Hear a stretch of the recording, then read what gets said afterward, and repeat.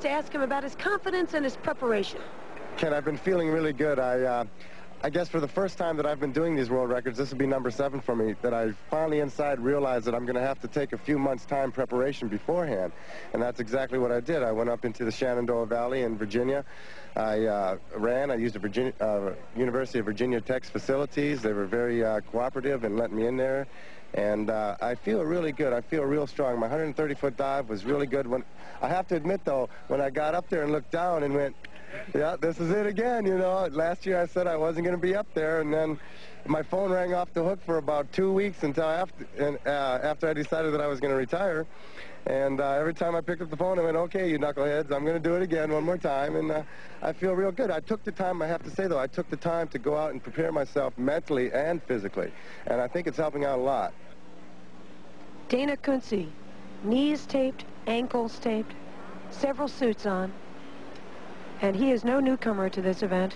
He's been world target diving champion, world high diving champion, has more records than anyone else in the sport of high diving. Dana, this is Ken Sitzberger and Diana Nye at poolside. Can you hear us? Yeah. How do you like your position, buddy? Well, I felt real strong on my first dive. And the scores have been kind of low, so I'm hoping that I can get a good dive in there and up that scores a little bit. I need a win real bad. Dana, that's all I was going to ask you. You've seen the other dives and everybody was fairly safe, but nobody really put one in there. Yeah, that's true. Golly, I'd like to put one in there. All right, we'll wish you good luck and go for it, buddy. All right, thanks a lot, Diane.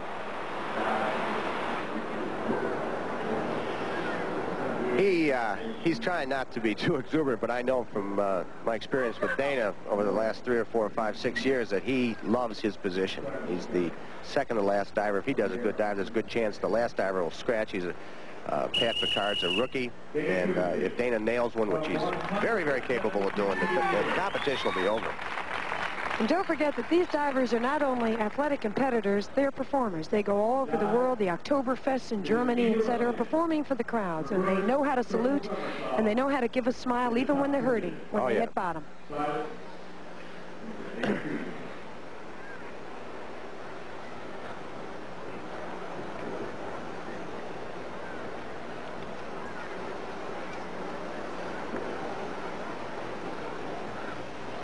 His dive is far more difficult than any dive that the other competitors have used. It's a reverse triple somersault.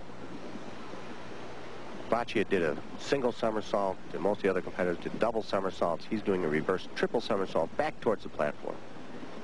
You can see him going through some of his arm movements. There he goes. Good jump. He's in good shape. He knows where it is. All right! He drilled it. No way that they're going to take it away from him. You're looking at the new champion.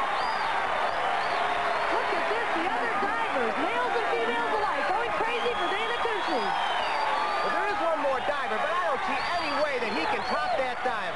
One thing you got to say about Dana is when he is bad, he's bad, but when he is good, he is awesome. Even before he saw his scores, Dana knew he nailed that dive, and now he's sitting pretty in first place. Very popular with the crowd and the other divers. He sees his scores, 27 points. Dana Kunze leads the competition. Dana got to keep 3 nines on that dive, and I really didn't see too much wrong with it. Maybe his arms went up a little bit on the finish right after the second somersault right here, but boy, did he get a good entry. Once again, 172 feet, solid jump, solid spin, solid interruption. Sees the water, comes out, and he knows where he is, and he drilled it. If we could take a look at Dana Kunze right now, look at the tape on the knees. Absolutely in shreds, and that's all from the impact. That tape was tight, absolutely bandaged tight around his knees before he went.